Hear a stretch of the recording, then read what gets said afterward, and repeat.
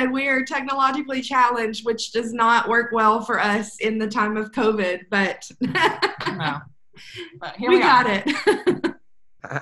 How have you guys been finding the all the turbulent situation with this year?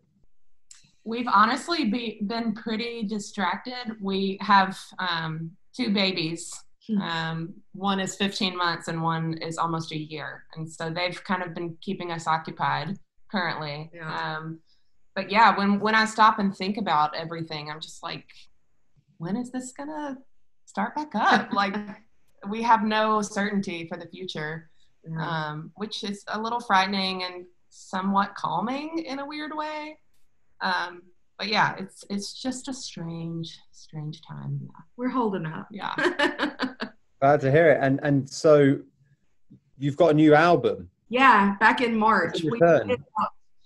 February 28th. Oh yeah, right before March turned over. So there's not another one. There's not another one after Satan Return. I was just trying to think whether. No, we're kind of starting to think about a next record, but yeah, not yet. Yeah, we got to tour that record before we can. Yeah, because was it annoying to put it out and then to just, for everything to just shut down? Did you have a tour lined up to promote it? We did. We've actually just gotten most of our dates rescheduled for 2021. So we're hoping that those stay on the books, and we can just proceed as if, our album did just come out and, just a year later. Yeah. So. But the reception to it was really good, wasn't it? And we were pleased with the receptions. People seemed to really resonate with the songs, and we're the most proud of these songs than we have been of any of the other ones. So it's been a good release. Yeah, I feel like we just kind of got a little teaser of how it was going to go, and then all of a sudden it was like, oh, go home and stay home. But yeah, I mean, everybody was really kind about it and complimentary, so you can't ask for more than that, I guess. Well, I mean, it sounded great, but I hear you made it at Brandi Carlile's studio. We did. We have worked with Brandi before, and Tim and Phil Hanseroth, who travel with her and play with her. We did our 3rd album with them outside of Seattle at a studio called Bear Creek. And then with this record, we also did it with them, but at Brandi's house. She had just built a studio out of her barn in her backyard, and we were the first people. We were the guinea pigs, and it went really well. Yeah. It was a kind of crazy, I don't know, I think it was kind of like the maiden voyage of the studio because, we flew all the way across the country to go up to Seattle, and we got there and, there were still engineers like plugging cables in and running wires from the house to the garage so that we could record in her cabin and get the ambiance of the, log cabin walls. And it was just this kind of, everyone was on task to kind of make it happen. So aside from us needing to be ready musically, there were so many moving parts just trying to, figure out what all we needed. But it was, it felt really like a big team effort this time. And it felt like we were all we had the end goal, that we all shared. And it was really fun. Brandi's really good at just kind of creating this moment. She's what I call a curator, but she just kind of, she has this aesthetic and it's this like warm, relaxed, friendly vibe. And we were in her home, and it was just so nice. And it felt like it was the most, the place where you could be vulnerable without being fearful. And so we made our most vulnerable record in her house.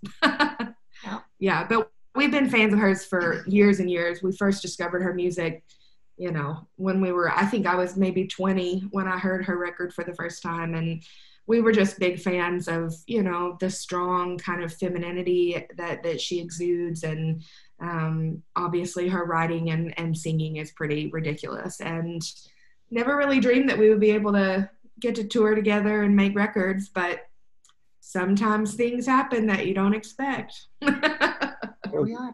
You guys have made records in some really amazing places, and I mean, obviously you have you have that sound that's kind of quite old school, and those amazing harmonies, and it's just really quite refreshing to hear music like that these days. You know, not saying that, you know, all the new stuff and all the new styles, and, you know, I like hip hop and I like dance music and all the rest of it, but I don't know, you know, I have a particular fondness for the kind of this style of music, which is just more, I don't know, there's something just warmer and kind of more heartfelt about it. And I love harmony singing, and sometimes I feel like I don't hear it enough in pop music anymore. And honestly, it was just how we grew up singing. You know, we went to a church that only sang a cappella music, no instruments at all. So we would all sing as a congregation, and you would have a hymnal in front of you and read the music on the page.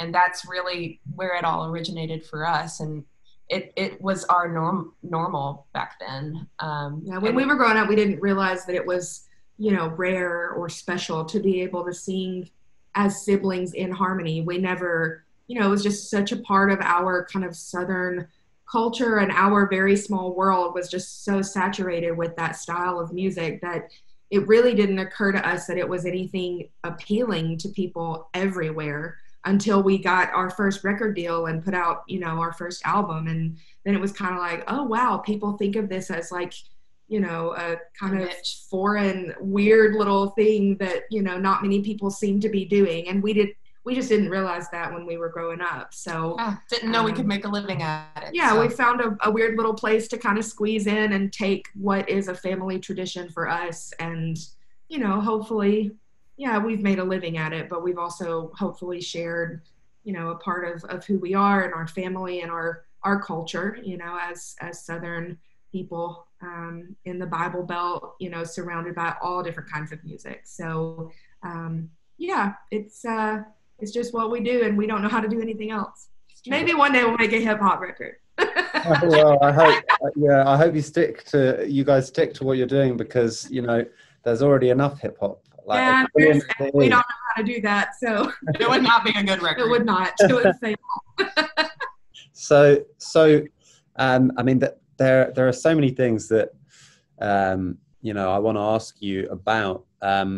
But I mean, you know, just for my listeners who don't know the kind of studios, as well as Brandi's studio that we were talking about, you know, you guys have recorded at Blackbird, of course, in Nashville, at the Village, with T-Bone Burnett. You know, these are kind of very authentic, you know, these are like meccas for making, you know, pop and rock and roll and R&B, soul and country music.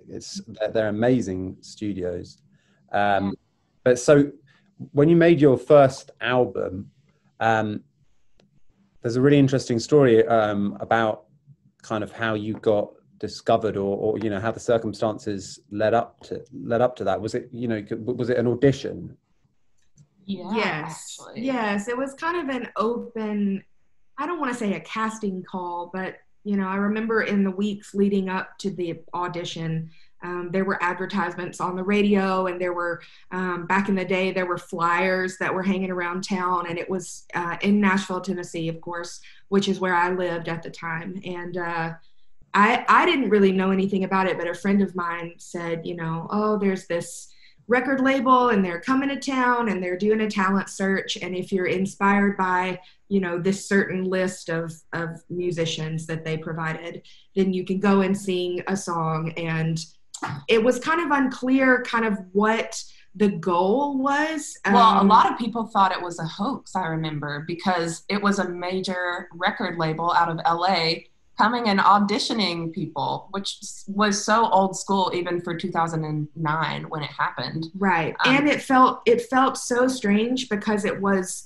in Music City, which is, you know, now it's an even bigger city, but at the time, you know, Nashville's always been such a center for just like really talented people. And so it felt a little bit scam-y in a way. I remember before I went to it, people were like, oh, they're going to make you sign a contract and you'll sign your life away. And I was like, well, I'm not trying to go sign a contract. I went because I wanted to get rid of my stage fright. I grew up very, very insecure about my voice and my ability to perform, even though I loved music, it wasn't something that I felt like I could share in a performance kind of way. But yeah, I went by myself, and it was, again, just to try to conquer my fear. And I stood in there with all these people I just remember all these very like professional looking people who looked like they were groomed for celebrity, and they were doing all these vocal warm-ups in the lobby, and they were, warming up on their guitar and playing all this stuff. And I was like, I can play 3 chords, and I got my dress from the mall, and I've never had a single vocal lesson. I just remember thinking, like, what am I doing here? And I almost walked out. There were several times when I almost got up and left because I was so afraid, and just I had no confidence. But I sang a verse and a chorus of a song that I had prepared, and I thanked them, and I left, and I was, I didn't think that I had sounded very good. But I was proud that I had done something out of my comfort zone. And then they called me back after I had gotten back home. They called me and wanted to hear more. So I went back, I sang some songs, and then I told them about my sister. I was like, you need to talk to her because she's way better than I am. And she actually is, I felt like Lydia was more kind of destined for a musical career. So she came and she performed. And then they asked us to sing together, and we had not practiced anything. We had not even thought about. We were not a band, No. I was in college. She had just graduated college, and it just wasn't something that we were looking to do. Yeah, and we lived in separate cities. It wasn't like we were trying to actively forge, a music career as a duo, but it was just that we could sing together, and they wanted to hear that. And so when they heard that, it was like all these light bulbs just started going off. And within a couple months, we were signed to a record label, and we were in Blackbird making our first record that came out a few months later. So it sounds like a crazy story, and it's been so long, and so many things have happened that when I look back, I think, it doesn't really even seem real. It doesn't seem like it happened to us. Yeah, it's such a strange story, and you only hear about that in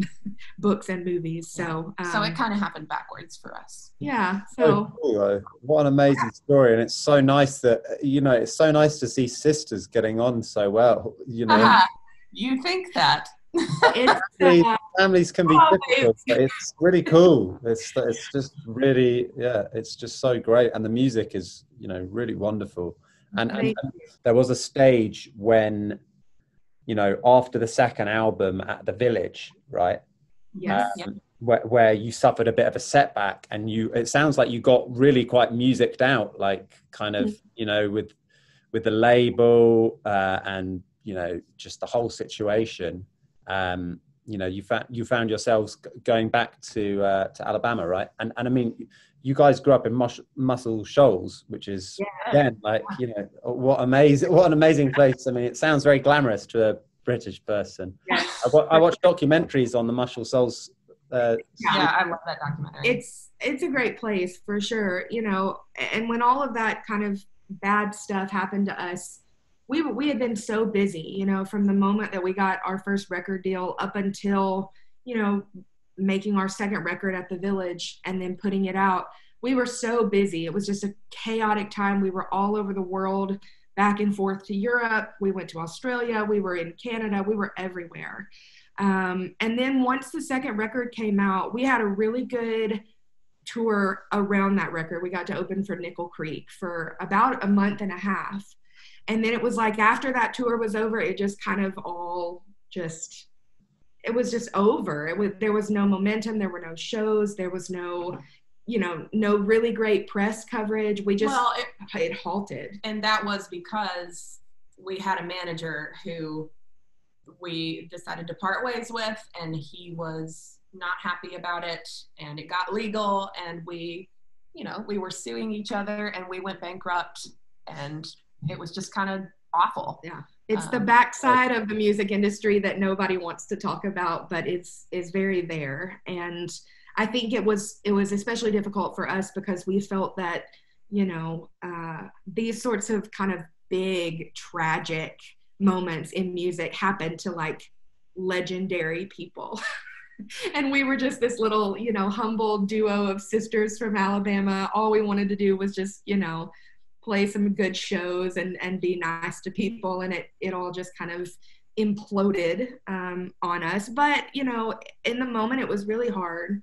But then, you know, I don't think that all the things that have happened since then would have been as sweet if we hadn't had to go through that really difficult part. And, you know, going back to, you know, talking about Brandi had been a friend of ours for several years before we made the third record with her, but we wouldn't have made a third record without Brandi. I mean, she definitely, you know, knew what was going on in our world and knew that things were really, you know, dark. And she stepped in and was like, you know, when you get some songs, let's talk about making a record. And so we showed her the songs that we had for the third record. And, you know, Brandi, she paid for a lot of stuff out of pocket, and she put us up in her house and arranged the studio up in Seattle. And she just really kind of swooped in and was like, no, you are going to make a third record because your story doesn't need to end in this way. And so that's why the third record is, you know, it's so heavily influenced by her, and it's why we made our fourth record with her as well.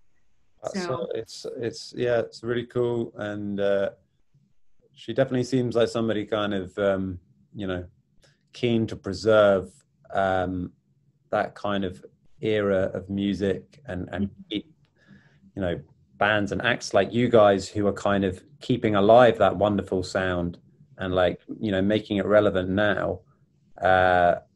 And, you know, just doing things like I saw she did a performance of Blue, like the Joni Mitchell record. Like, yeah, pretty cool. No big deal. Just, you know.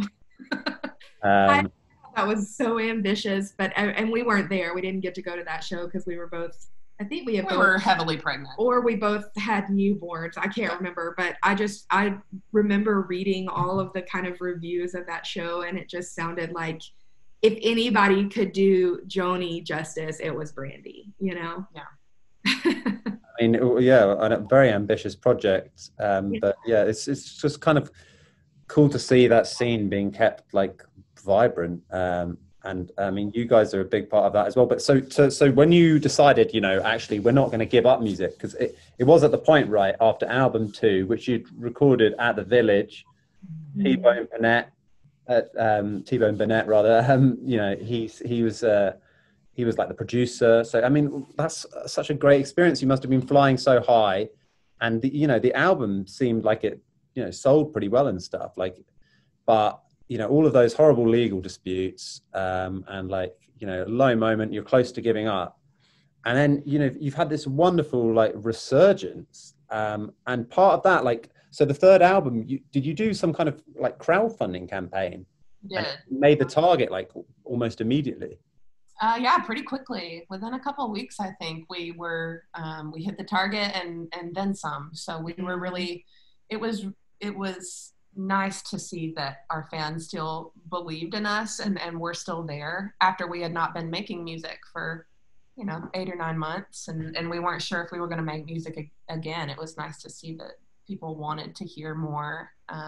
So it restored our belief in our fans and maybe their belief in us. So. Yeah, and I mean, how did it feel to be nominated for a Grammy as well after that? Like, sometimes I forget that happened. Very honestly. Unexpected. It was so unexpected. It wasn't even something that I thought was. Yeah, but I'll remember the day that somebody. Is that sorry, you? I'm not sure what that is. I've never heard that sound before. Who knows? Yeah. I'm pretty sure it's something to do with me. I'm sorry. Let me just click off. Okay. No trouble. I'm not sure. I think it might be like Google Calendar being open on another screen or something like that. Is it yours? I'm really sorry. Yeah, because it's happened like a few times. It's me though. It might be us. I don't know, maybe, but I don't think so. Let's assume that it was me and that was that, because it's happened a couple of times in recent episodes. But you guys have been the first people to kind of go like, "What is that?" No, I've been thinking it, but I haven't wanted to like cut people off and stuff because we just want to make sure it's not us. But yeah, so you were saying it was unexpected. Very unexpected. I remember the day that we found out about it. I was still in the bed whenever the announcement of the nominations Yeah, they came announced out it at like 7 early that that morning, and I was still asleep because that was before I had kids and I could actually sleep late. And Lydia called me and she was like screaming, which, you know, you don't want to be waken up by your sister screaming at you on the phone. Yeah. That was terrible. I remember being like, oh, something awful has happened.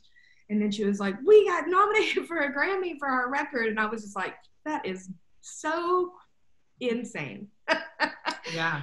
And I mean, I think at least for us, we had no idea we knew that it was a big deal, but we didn't really understand kind of the ramifications of it and how it would benefit us in a way that was very tangible.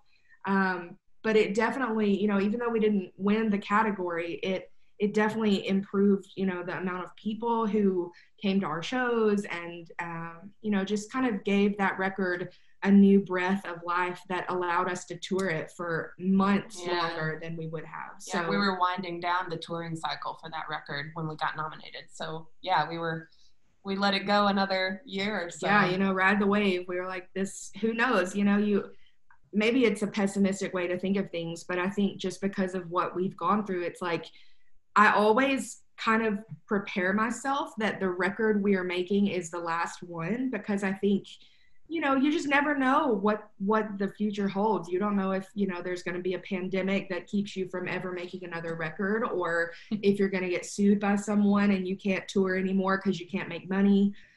So I think just because of our experience, I always think, okay, if this is going to be the last piece of work that we put out into the world, I'm going to give it everything that I can, and it's going to be the best work that I've ever made in my life.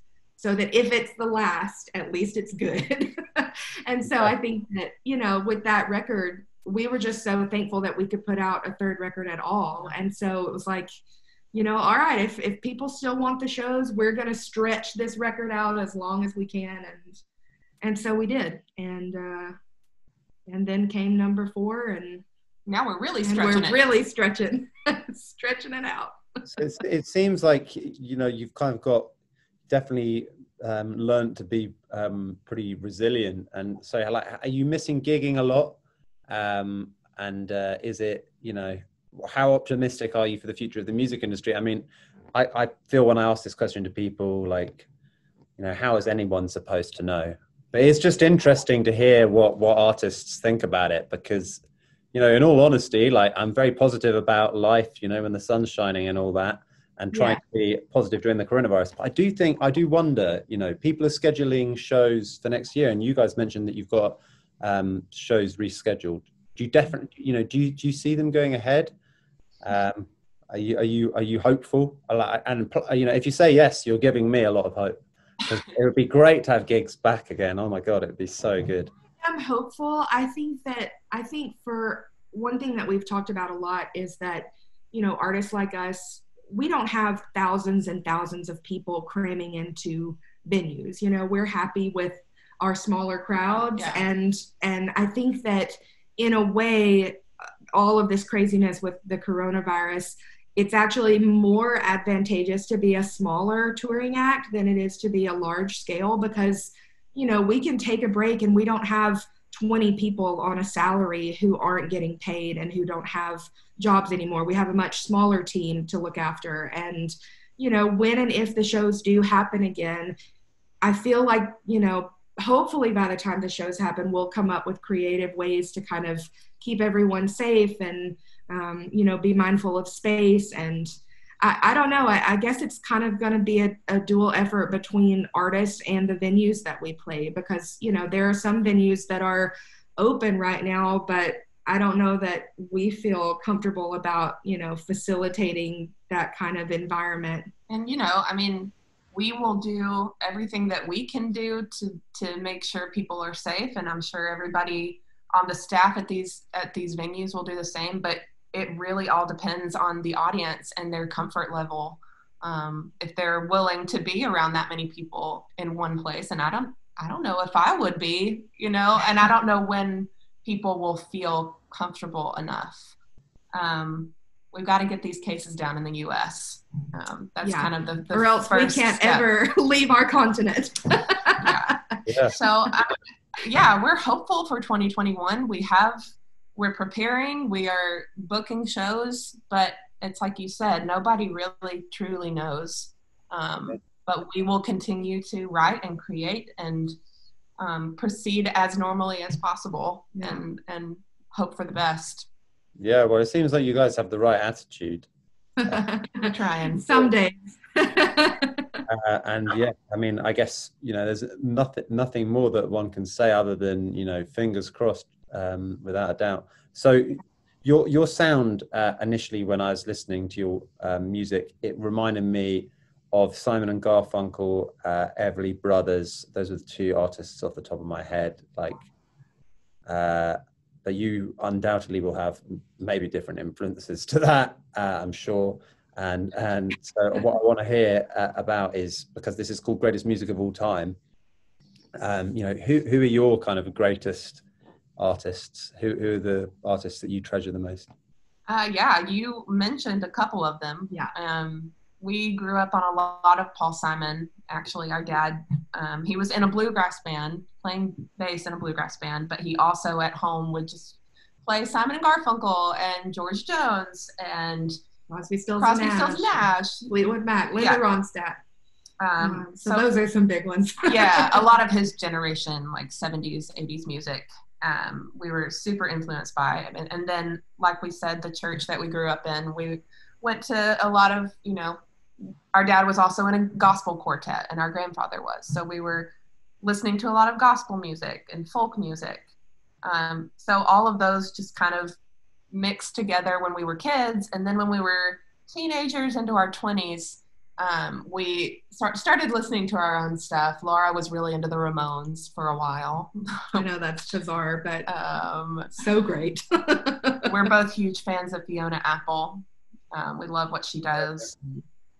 A lot of Brandi, a lot of, we love Dawes, the band Dawes. We think they are fantastic writers. I think that, there was a season of my life where I would wish that I could have lived in the 60s and 70s, because I feel like the music from those eras, I just feel like there was such a massive musical movement then that I just, you talked about feeling like it feels extra special, that kind of era of music for you. And that's that music for me, and I remember thinking like, oh, they had the best music in the 60s and 70s. And they did. They were very fortunate. But, we have, one thing I've been really excited about is the level of songwriting that is coming out of people our age and younger right now. I mean, songwriting is, I feel like, in its prime right now, as far as, people who are kind of in our world putting out songs that just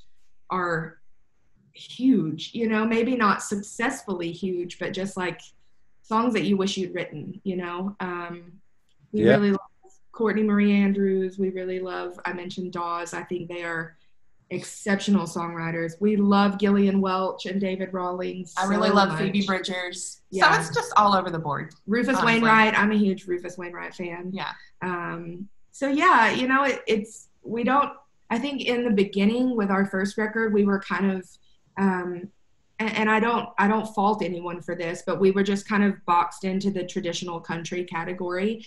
And I remember it would always surprise people when we would talk about, artists that are from our generation that we really loved. But, yeah, I mean, we grew up on that kind of old school music, but we were also, paying attention and being fans of things that were younger. Yeah, I mean, like in the beginning, I think people may have thought that we were just plucked out of the 50s because we were wearing the dresses and doing the hairstyle and the lipstick and the old sound. But yeah, we are modern women. Pulse as well. With newer stuff, yeah. But I mean, I do sometimes feel, well, when it comes to modern music, maybe more good music is being made than ever due to the diversity of the genres and things like that. But I think somebody put it that, you have to wade through excrement to find the good stuff. And that is kind of, that there are 40,000 songs a day being uploaded onto Spotify. But I mean, I suppose I feel bad for a lot of artists, because I read an article in Rolling Stone saying it was 1% of artists get like 99% of all the streams or something. I believe So that. so difficult. But it's really interesting that you guys didn't set out necessarily, with grand plans and great ambitions. But you seem so passionate about music, and could you imagine what you would have done if you hadn't been musicians? Honestly, no. I mean, the Sisters. this is our 11th year doing this, and so we've just really, grown up doing it in a way, and in the most formative time of our lives in our 20s. So yeah, it feels weird to even think about doing anything else. Although we have pondered that the most in 2020, I will say. Yeah. Just like, if this is not going to happen again, what are we going to do? If I can't make money playing shows, what do I do? Yeah. But no, it's just a crazy time. Yeah. But I mean, I think it's so much of it is kind of who we are. And I mean, admittedly, when we went through our difficult season after our second record, I remember feeling really, I don't know if maybe disenchanted. I remember feeling really kind of let down by music, because it had been this just kind of, lifelong place of comfort for me, where I would go when I was heartbroken or happy or, fearful, or excited. It was like music was my way of kind of processing emotion. And I remember when everything got so bad, just thinking like, I don't have anything to turn to anymore, because music is so painful and so not for me right now. So I think that we really had to work individually and as a band to kind of fall back in love with music as a hobby and separate it from our livelihood, recognizing that you can love music even if it isn't putting food on the table or keeping the lights on. You can just love it for what it is and let that be enough. And I think that as an artist, it's really easy when that's your livelihood. It's easy to lose sight of the fact that, I once loved it just for what it was, and didn't think about whether or not it was going to be my lifelong, profession. So it's a strange relationship, and it's one that we constantly, go back and forth on. Sometimes we think, oh, this is so hard, and it feels like a constant uphill battle. But then there are moments of elation and redemption that are just, And I think, if there is something good about this year, it has made us value music a lot more, because we've just been off the road for so long. And so when we actually do get time to play together or listen to music even, it's so refreshing. It makes us remember why we do it and why we love it. So I think that when we get back on the road again, we will have a renewed sense of perspective on the whole thing. And I hope that because of the fact that shows have not been happening for the last, it'll be a year at that point. I hope that it will mean that, shows are really well attended when they finally are able to be held again. I hope that, our kind of dry spell of live performance will result in really solid crowds and people just becoming, passionate again about live music, because I think the internet, for everything that it's good for, I think that it has caused us to kind of not value in-person experiences as much as maybe we should. People are just like, if I can watch a live stream, then why go to a show? Why go to a show? Why do I get off my couch if I can, I can watch a show? I literally just think, why would I want to watch a live stream? Even if it was like, Elton John with like Mick Jagger with David Crosby playing in like a super group or something, like not like, it's just not really the same. It never will be. It's not as special. I've seen that it's come out here in the UK. There's some documentary that I just started yesterday called, I think, the Hidden Social or something like that. It's on Netflix. It's about the effect of social media and how addictive it is, and how it was literally designed specially by engineers to be addictive. And I fear for the future of humanity. If we're all locked down, a lot of people getting quite lonely, just glued to their phones, glued to their computers. Right. So uncool. It's so much bad news coming down the line. It's like if you want to be depressed and you want to be even more bummed out about the state of things, like stay on your phone all the time. Yeah. Well, at least live shows are kind of an escape from reality. Yeah, I mean, only time will tell whether people will be fearful to go to shows by that time, or if they will be so tired and lonely and ready to be around people, they'll do anything to do that. Hopefully it will be the latter, and hopefully it will be like a kind of 60s or 70s, you know, kind of cultural, well, more like a 60s-esque like cultural like renaissance, and hopefully we'll get loads of great shows and loads of great like people coming together and community and all that type of stuff. Who knows? But I mean, you know, it's nice to dream of that. Plan for that. Let's manifest it. Speak it into existence. But it was very well put as well about music, you know, kind of remembering that before it was a profession, before you guys, you know, were gigging, you know, to make a living, where you just loved it for its own sake, you know, that was very well put. And I think it's definitely something a lot of artists will struggle with, because I think a lot of my listeners, you know, probably don't realize that sometimes, you know, even when we had Crosby on, and he, you know, he's thinking, you know, he might lose his house due to not being able to play shows, and people don't actually realize it's only a minuscule portion of music, people involved in music that aren't, that, you know, that it's only a minuscule proportion who are just, you know, have no financial worries and no worries like normal people. It's not just some kind of glamorous thing where people work properly and get lots of money, you know, and like at this time musicians are most in need more than anyone, because there's no government support for musicians, at least not here in the UK. So I really would encourage like everybody to listen to you guys, to listen to the Secret Sisters, to check out your new record and check out all your previous records. And my final question for you is, if for those listeners of mine who haven't heard your music before, is there one song that you'd suggest that they start with? Oh my. Oh man, it's hard to say if it should be a new song or an old one. I know. I would say maybe Mississippi from our third record. And from this record, what do you think? That is so hard. Cabin? Maybe. I was going to say maybe The Tennessee River Runs Low from our third record, or Silver from our newest record. Yeah. So we don't agree. So there are 4 options for you. Obviously sisters can't be on the same page all the time.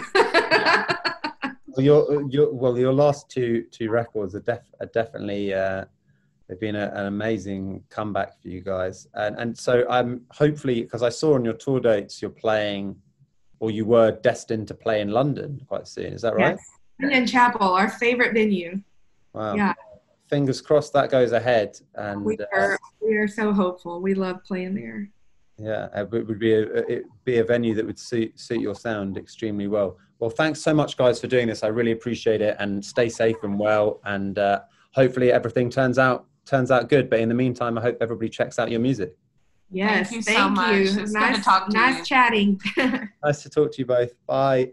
Bye. Bye.